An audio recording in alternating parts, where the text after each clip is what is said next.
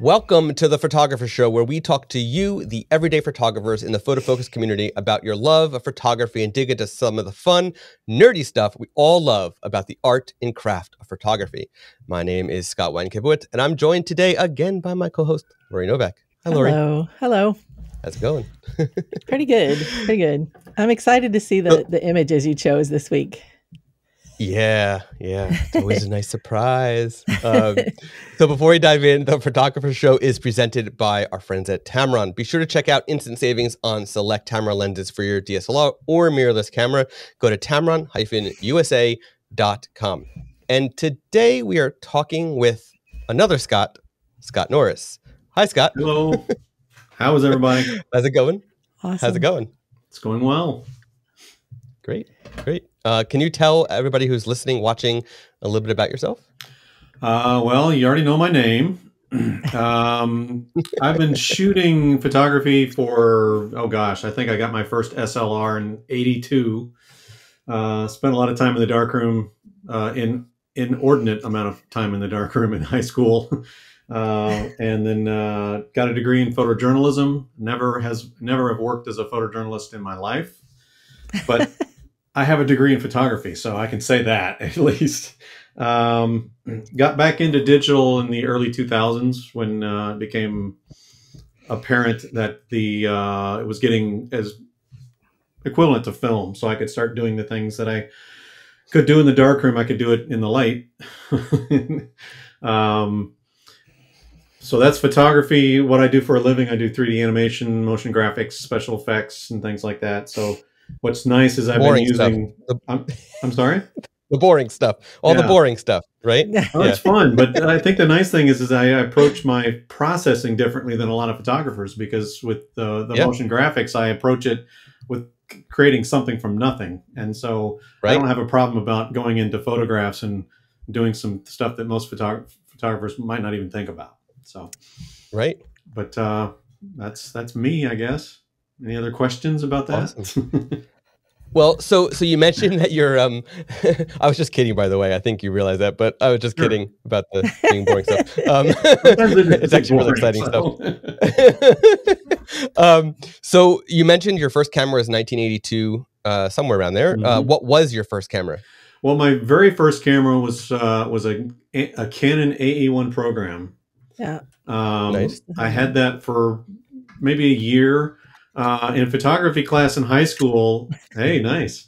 My photography teacher had us all use the same camera so he could teach us the same, and that was a Pentax K1000, which I love. That camera it's a tank. There's very little electronics. The meter, the light meter, was just an arrow, a little needle that went up and down. It was really nice. And then because I wanted to when I got to college, I wanted to shoot the football games, and the yearbook staff had a 300 millimeter 2.8 Nikon lens. So I said, well, it's time for me to switch to Nikon. So my first, what I consider my main camera was an f2, which is right over there. Cool. Nice. Then I got an FM2. So those are my first two SLRs. Awesome. And so right now you're shooting with a DSLR or a mirrorless? DSLR, and it is a very old digital. I still use my D700. Wow. Yeah. That's awesome. Not something that you hear about. It's awesome, because lately I keep seeing people who are like upgrading to the latest and greatest, and they're expecting. And not everybody is this way, but some people that are out there that I see, go through my stream, and what they're saying and why they're getting the camera is like, you don't even need that much. Like you're not selling, you're not making billboards, you're not, but they feel like they have to have this latest and greatest. And for whatever reason, I don't get it, because I'm not that way, but I know there's, that's how the industry is. And a lot of it is that way. And a lot of it is marketing. Of course, they want you to buy the latest and greatest. So to hear that somebody's still shooting that, who can afford that? I don't know. Now, I love the camera, but it is old. It's near the end of its life. I mean, it's 12 years old. I don't remember exactly when I bought it, but the D700 was released in 2008. And it's 12.1 megapixels, which for the most part is fine, but I'm getting requests for larger prints now.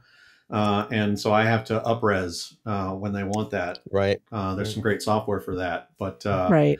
I'm still, it's not out of camera. So I am looking to upgrade, probably going mirrorless. I'm looking at the Z series, but because I'm gonna have to get new lenses, I'm open to other suggestions. And if anybody wants to like give me something to use, I'm willing to switch. Yeah.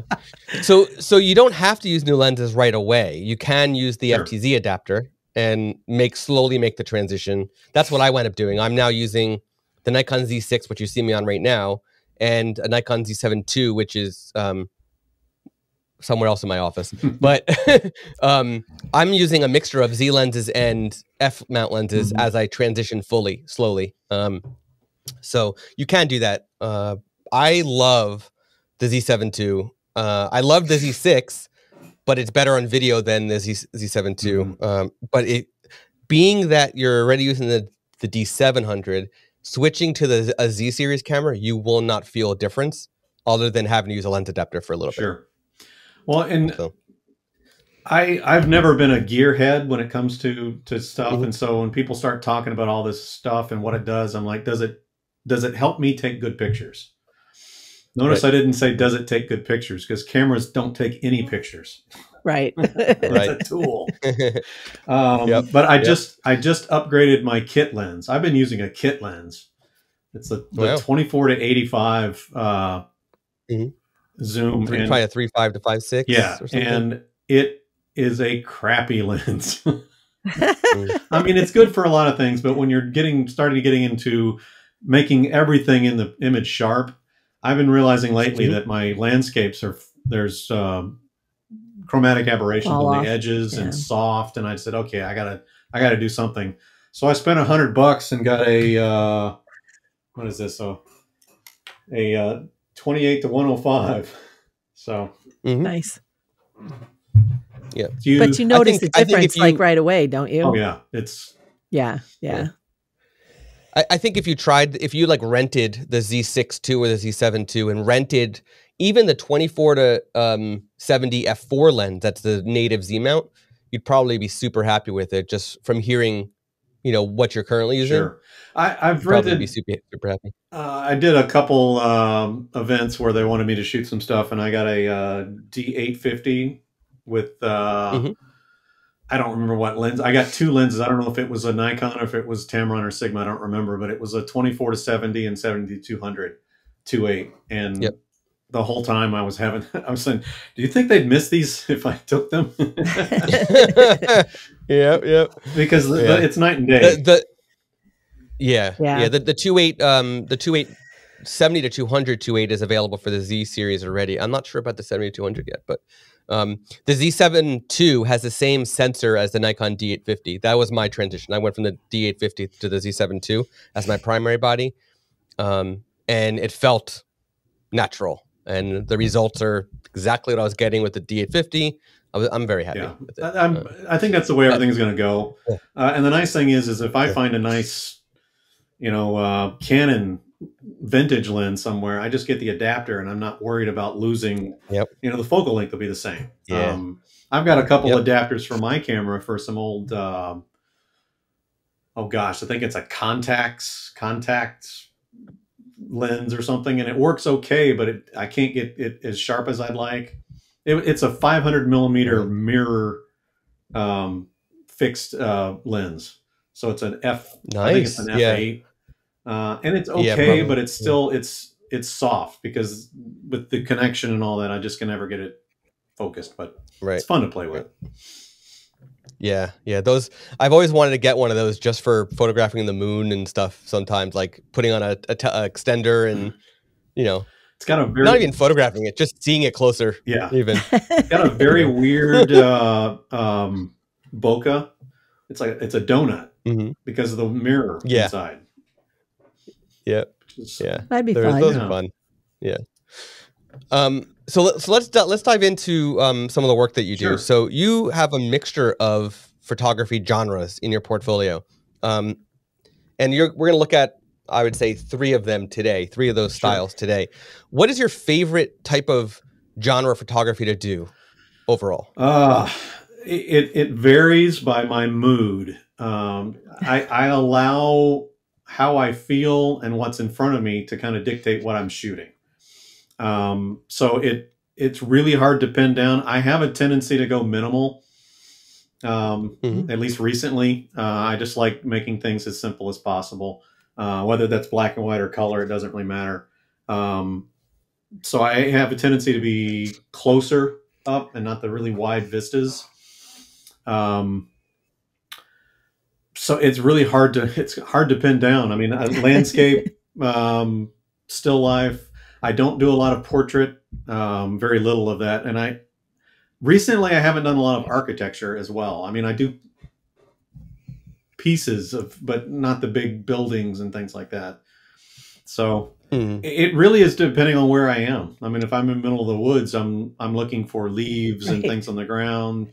I'm not standing and getting the big vistas. That just doesn't appeal to me as much as the details.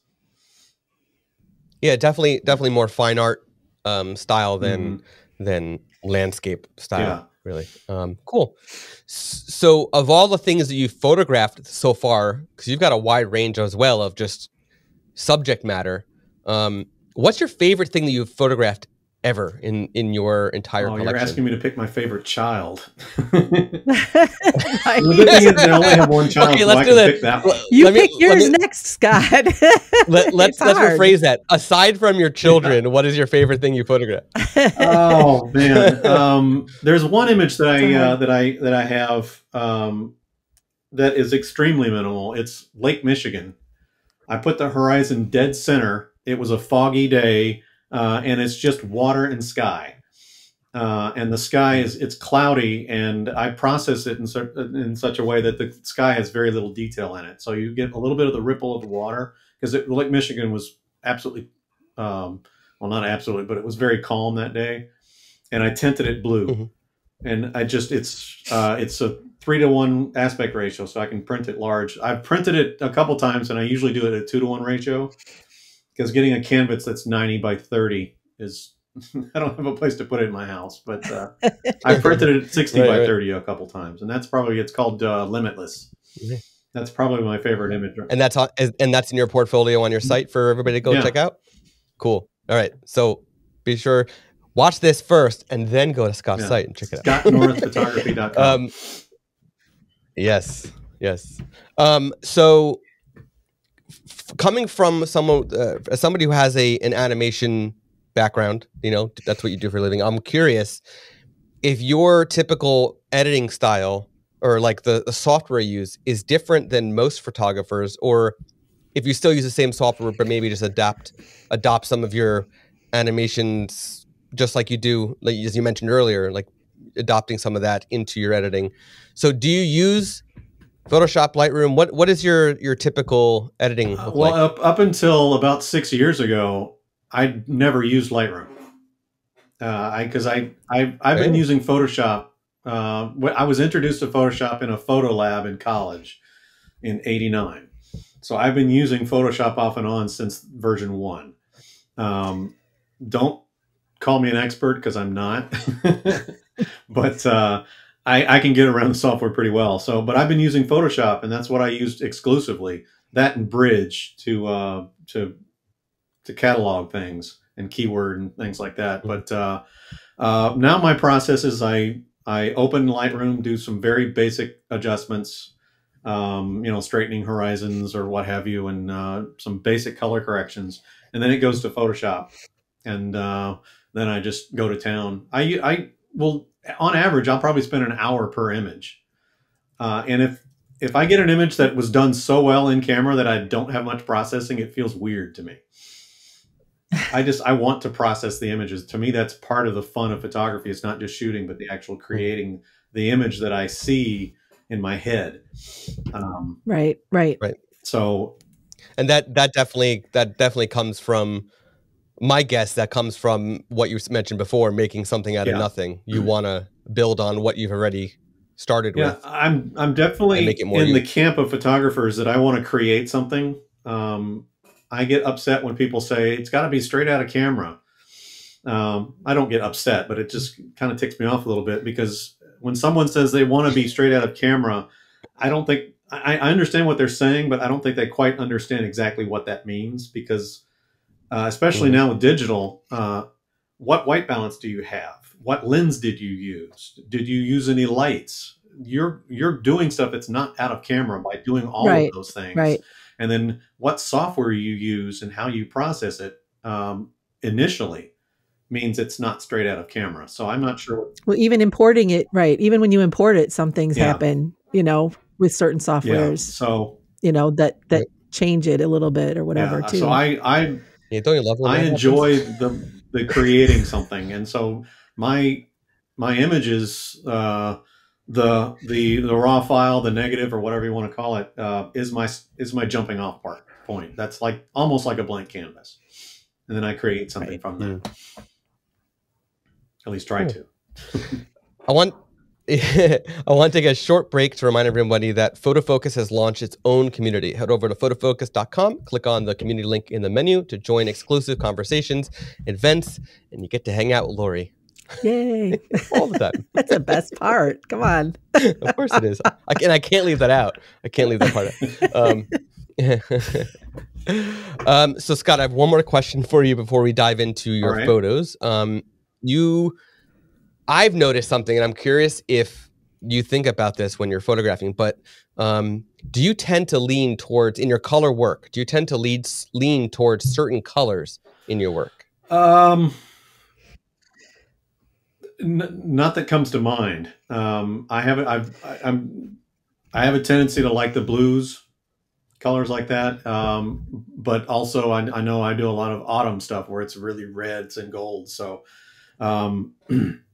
again, it just depends on how I feel at the time. I think recently I've been doing a lot more blues, or greens and stuff like that. But now that it's fall, who knows? It might go other direction with that.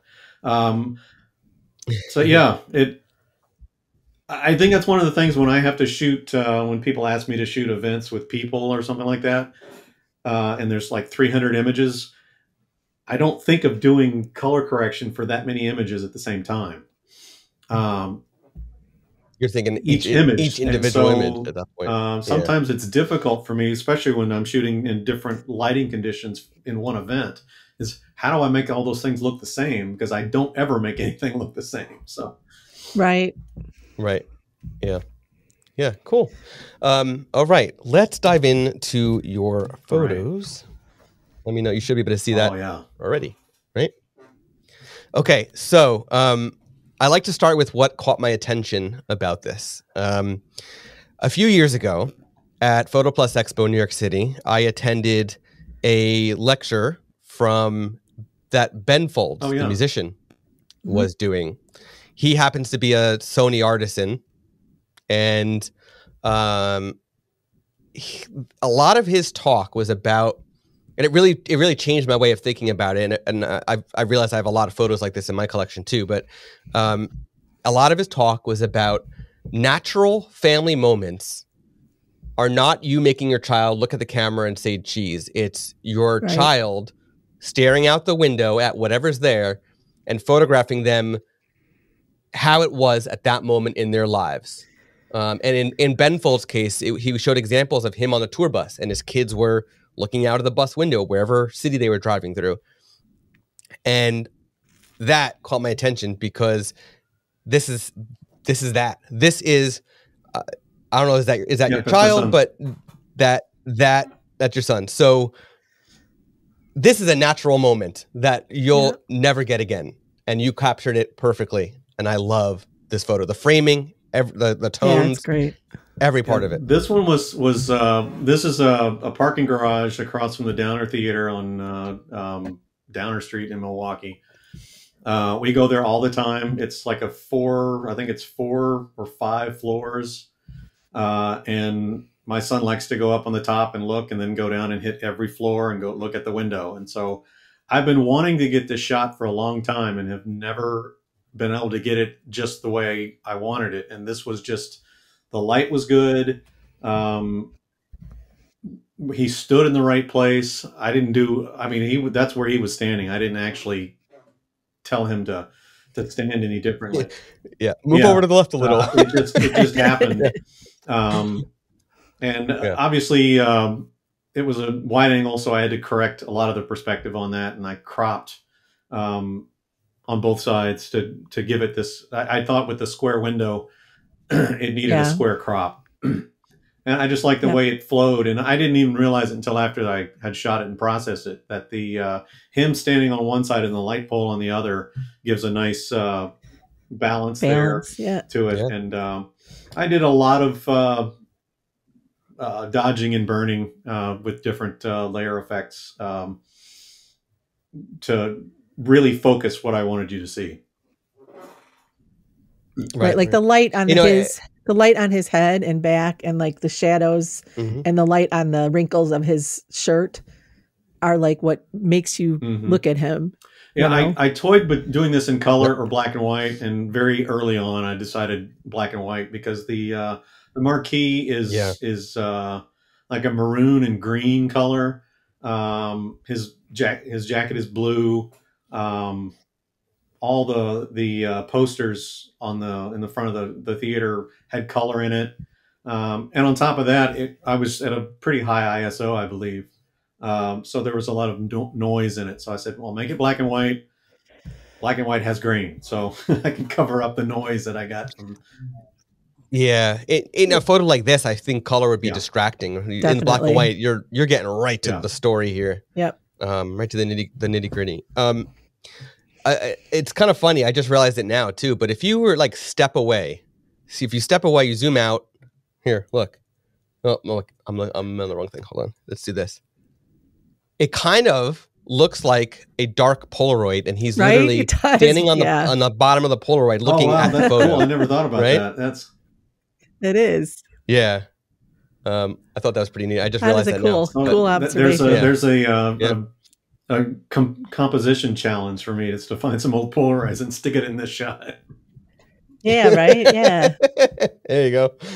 All right, let's move on to the next one. So what caught my attention about this one first was the colors, but then also that there's like sort of this portal into whatever's going on in the woods.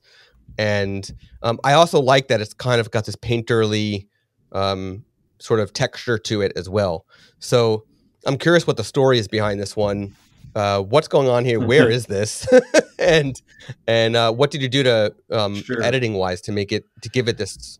This is the beginning of the trailhead at the Seven Bridges Trail in Grant Park in South Milwaukee. It's right along the lake. South Milwaukee is south of Milwaukee, so it's an actual town called South Milwaukee. And there are actually 7 bridges on this trail, and this is the main bridge. And this is a little structure. It's got I can't remember exactly what the saying is, and I can't read it on my screen, but there's a saying on this side. On the other side, as you leave, there's another saying. This one says, enter this wild wood and view the haunts of nature. I've shot this different ways many times. This time I was out there in autumn, and I have to say that the leaves were not as red and gold as I wanted. So I made it that way. Oh, interesting. But I always liked this shot. The light was overcast to a degree. It looks like there's a little bit of sun in there, but I processed it to try to make the contrast as flat as possible and still get some of the darks in there. I used Topaz Impression on this. I think this was right when Impression had just come out, and so I was going crazy with it. And honestly, with my D700, there are times where it's not as sharp as I want it to be. And so instead of just throwing the image away, I said, well, let's make something out of it. So I had the painterly effect to kind of cover up some of the softness and the chromatic aberration that I might get with the lens that I was using. But I'm still creating something that I wanted. So it's not like it's a cop out. I wanted the image to look this way. Right. You know, it certainly Right. would be great to have it tack sharp Yep. and all that, but to me, it wouldn't be as interesting. No, and scenes like this lend themselves to that sometimes. You know, it makes it more magical looking, or a little Yeah. more wistful, instead of being not everything has to be a Sure. tack sharp photo. It's art. Yeah, I believe I used the. Then there Yeah, is no I wrong believe I answer. used the. Right. There's no wrong answer. I about use the Nick effects to create the. I think there's a one of their. It used to be. I think they just changed it. I think it's called foliage now, which actually doesn't change the leaves as much as it used to in the newest version. Interesting. But yeah, on images like this, I will go in and I use layers like. Sorry, my cat is making some noise. He's on the other side of the door. Exposure, curves, levels, and we'll dodge and burn certain areas. So I'll go in and actually, where it's darker in there, I'll go in with a brush and darken it more to bring out the contrast, rather than doing an overall global thing. I do it in pieces, just as you would do in the darkroom, with a little dodge tool, which is usually a paper clip with some tape on it.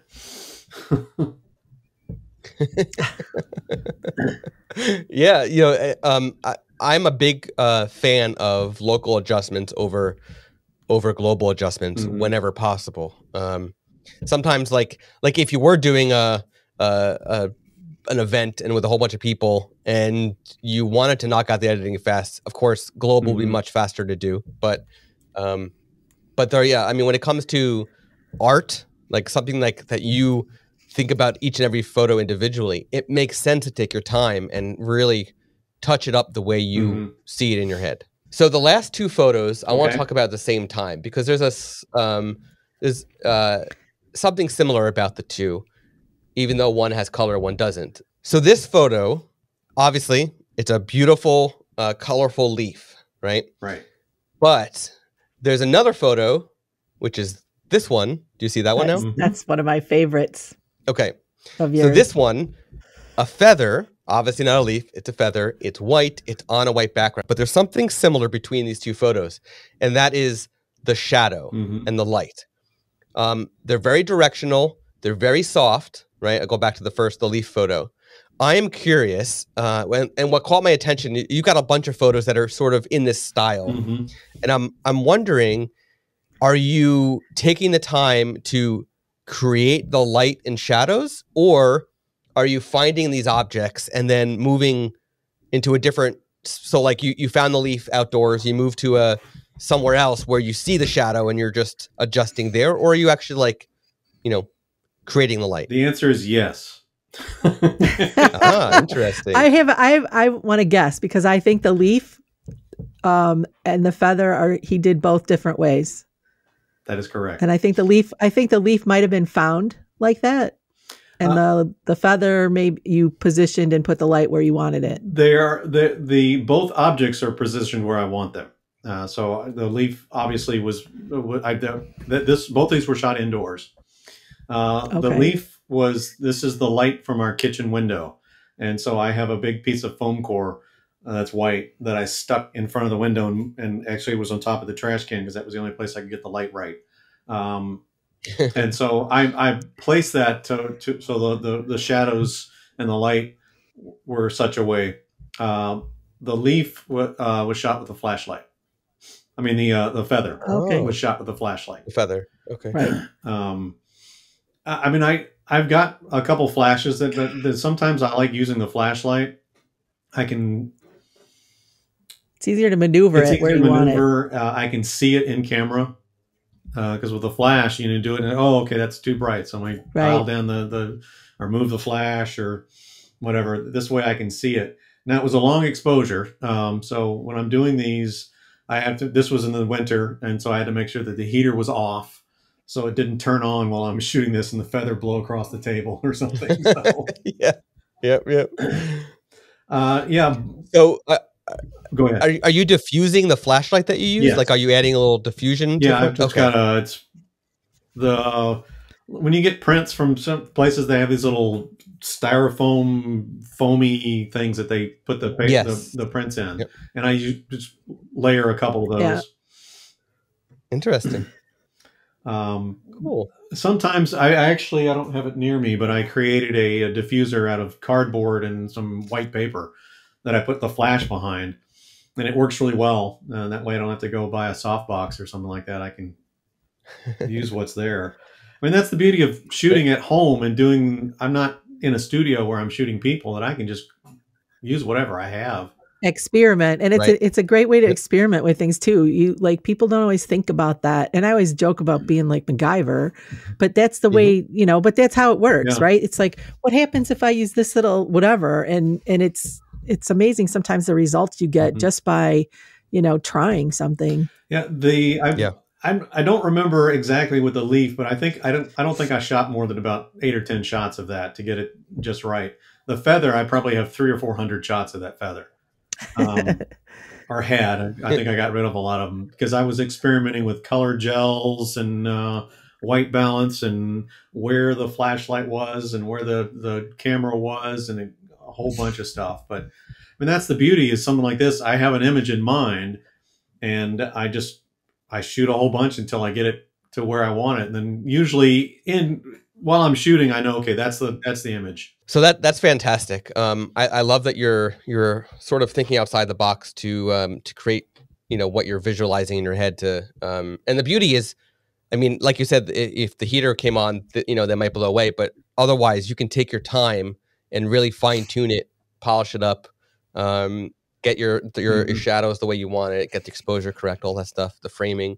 It's really, really great stuff. So I have one more question. I think taking. Go ahead. Oh, sure. Go ahead. No, I was going to say taking the time is important when you're shooting. You know, with the digital cameras, people are so, you know, they can shoot 2 or 3 shots and move on to the next 2 or 3 shots or whatever. If you sit down and wait and just take it in and relax a little bit, I think you're going to get better shots. Yeah. Whenever I'm teaching photographers, I always teach them to pretend that their digital memory card is film. That obviously you can keep shooting beyond 36 or 24, but you know, pretend that you're limited. Costs you like $5 for a shot or whatever it is to develop. I mean, you know, and when I do that, when I have people, I tell them to just put their camera down for a while because people don't do that either. So they're like reacting to what they see instead of taking it in and looking for compositions or looking for subjects instead of, you know, just picking up the camera right away and reacting to whatever it is they're seeing. Yeah. It makes a huge difference. It's that. I feel like there's only 2 instances where this can't be done. One is like a sports event, right? Right. Where, but no, because you're going to miss something. Miss it, you're obviously, done, right? Yeah. Right. And the other would be wait for him to make the perfect catch. Yeah. Let's do that one all over again. Everybody start. Yeah. Oh, sorry. You. I missed the grand slam. I didn't mean to. Right. Can we do that again? the other one would be, you know, not all the time at weddings, but parts of weddings. Right. Right. You can't miss. Right. No. So, right. Right. Yeah. But really, for the most part, otherwise. Kiss the bride again. Yeah. So. Yeah. Taking the time is important. I just think if you don't do that, I mean, you think about how many images you look at and think if that photographer had stepped one step to their left, that would have been a better shot. And I'm thinking, if you're taking your time, you would have stepped all the way around your subject to know what your good angle is. So. Exactly. Yeah. Lori, do you have any questions for Scott before we get to the last question? I don't think so. I think you actually talked about something that I was thinking about and how your graphic design stuff that you've brought into your photography. And we already talked about that. So, cool. You know, I was able to actually go see Scott's work hanging up in a coffee shop in Milwaukee a couple weeks ago. So it's nice to be able to, it's nice to be, awesome. Now. It's nice to see that though. I you know, it's nice to be able to go and actually I enjoy always supporting people that I know, you know, and when I can, you know, and if it means just visiting their shop and posting it on social or whatever, you know, I like to do that. I like to see it out in the world. For sure. We need more art in the world. That's true. Very true. Yeah. So you might have already answered this in the last the last little bit, but my last question for you, as we asked everybody, is can you share a tip for photographers about a technique or equipment that you want to share? Well, taking the time is important. For me, I think one of the biggest things is if you really want to get good at photography is shoot every day. I discovered about 6 years ago, I did a 365 project, and some of my images that are hanging at the coffee shop here, and some of my favorite images were taken during that 365 project where I was shooting and processing every day. There were days where I didn't do that, and so I had something in the can, but getting out and shooting something every day, especially without a thought of what you're going to shoot that day, just let it happen, will make you a better photographer because you'll learn to see things differently.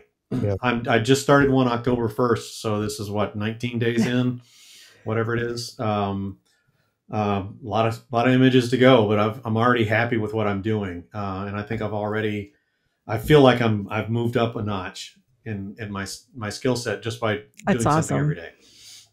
You know, I feel like, this, what I'm about to say, has come up a couple of times on the show, but I think it's important for people to realize that, yes, you should be using a camera every day and practicing, but you don't have to use a DSLR every day. You could use the phone that's in your pocket as your way of practicing. All you got to do is install an app that gives you control. Now you literally, like, hit the Halide app, my absolute favorite camera app ever. I can control every aspect of the phone's camera system like it's a DSLR, and I don't need to carry around my DSLR or my mirrorless every day, like I used to. So, the best camera you have is the one you have with you. Yep, without a doubt. Yes. Awesome. Well, Scott, thank you so much for joining. You shared earlier, but if you can share one more time, the best place for everybody to find you, I appreciate it. The best place would be scottnorrisphotography.com. I'm all over the place on Flickr and Instagram and Facebook and everything else, but that's the best place to get the best of my work. Awesome. We'll be sure to get all this into the show notes. Right, it goes in the notes. It goes in the article that gets posted. The end article. Nice. So again, thank you for joining. Thank you everybody for watching, and we'll see you in the next episode. Thanks.